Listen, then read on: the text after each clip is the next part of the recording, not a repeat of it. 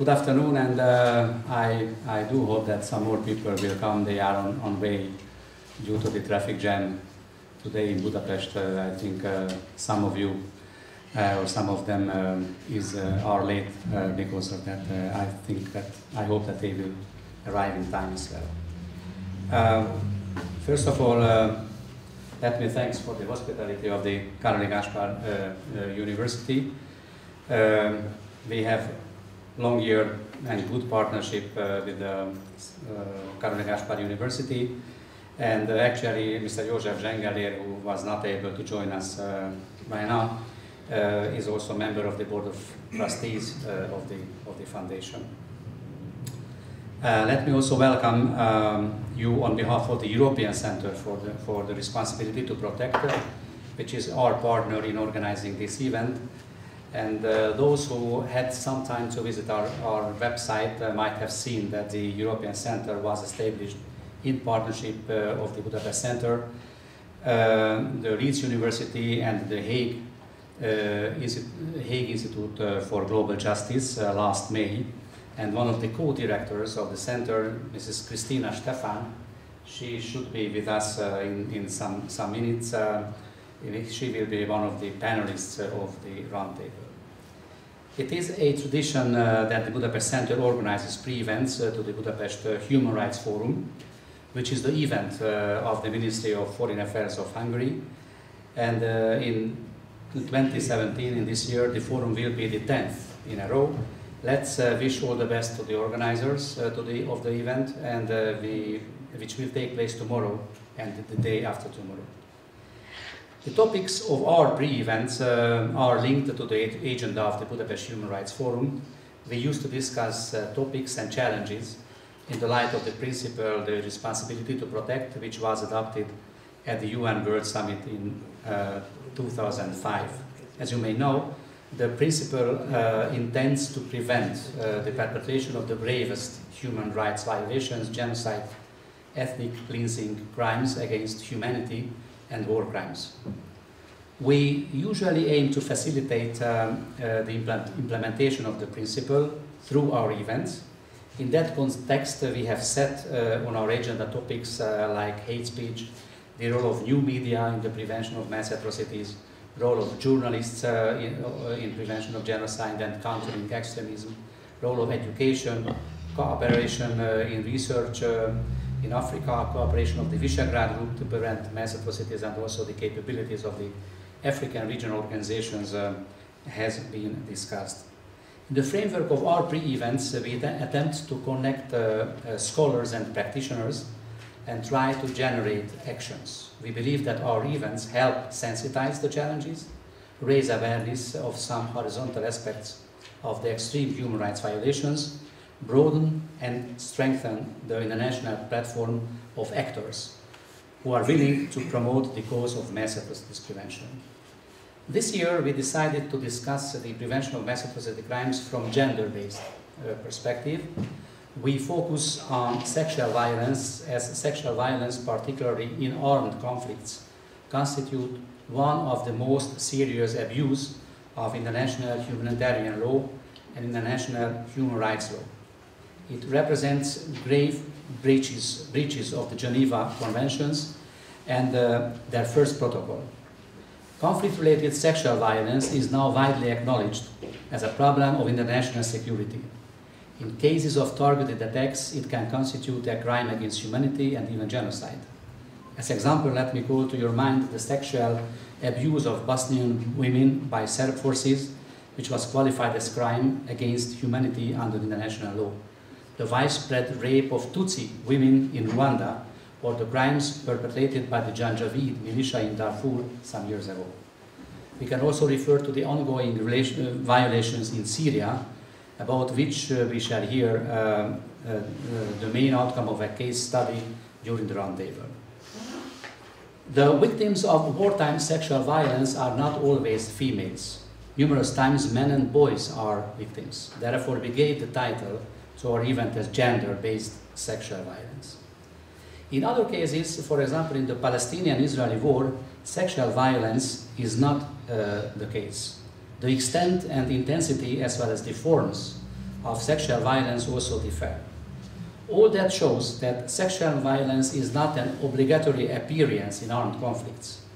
Commanders can prohibit it, or the social justification of the armed conflict per se does not allow for combatants to commit such crimes. A lot also depends on the institutions, legal norms in the country, or the legal norms within the armed groups, whether the combatants perpetrate the sexual crimes or those are able to control or investigate the cases. That said, we in the Budapest Center believe that rape, any sexual violence is not inevitable during wars. There is wide scope for doing more and accomplishing more in preventing and prosecuting sexual violence. It is possible to build institutions that enforce norms against rape. Reporting mechanisms can be improved. Prosecution of perpetrators or even commanders for sexual violence as war crimes or crimes against humanity could prove a strong means to prevent sexual violence. The international actors can also be much better prepared to support victims, recognize crimes during the peacekeeping missions. Lack of host country commitment are viewed by many as a significant challenge to be addressed from the perspective of preventing abuses of gender-based sexual violence. These are some examples only to encourage all of us to do more in this field. The Budapest Center would like to avoid that this roundtable will be a one-off event. We do plan to draw conclusions from the conversation and exchange of views today, and as a sort of convener, we shall be happy to organize a follow-up workshop in next February, where we shall present the completed research on sexual violations in Syria and share some recommendations with policymakers on how to address the challenges in Syria from the perspective of sexual violence. We intend to invite representatives of international actors and provide the opportunity to exchange best practices on capacity building with the international community and discuss the next steps and concrete tasks. Of course, without funds, it will not be possible, therefore we need to raise the necessary funds, but let's hope we shall be successful. I would like to wish you a useful afternoon, wish us a useful afternoon and a good exchange of views in the coming 2-3 hours.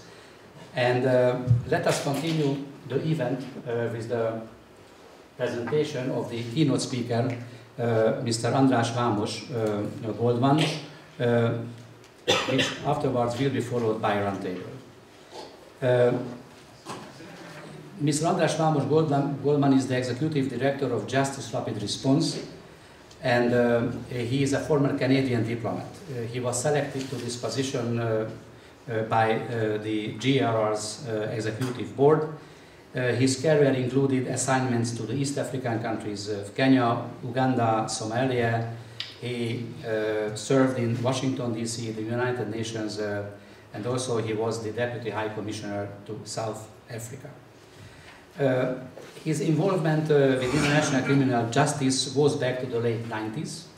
He was instrumental in the establishment of the Sierra Leone Special Court, becoming the founding chair of its management committee. He also served on the Bureau of the International Criminal Court's Preparatory Committee, representing its chair, Ambassador Philip Kirsch.